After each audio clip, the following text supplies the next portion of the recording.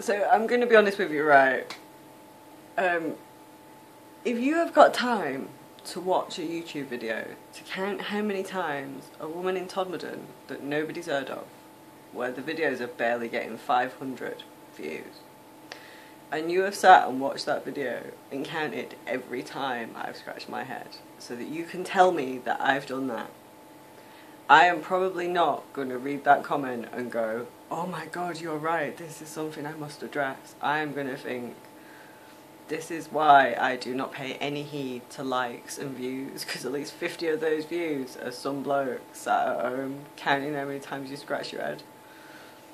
The internet is full of mental. This is why I stay away from all, like, internet mental. Wow.